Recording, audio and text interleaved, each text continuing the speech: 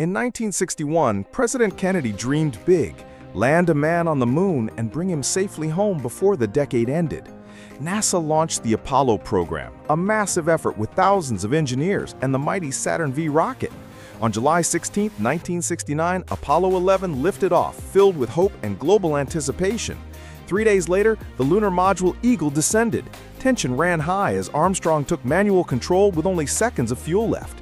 At 2017 UTC on July 20th, Armstrong announced, "Houston, Tranquility Base here. The Eagle has landed." Hours later, Armstrong stepped on the moon, followed by Aldrin.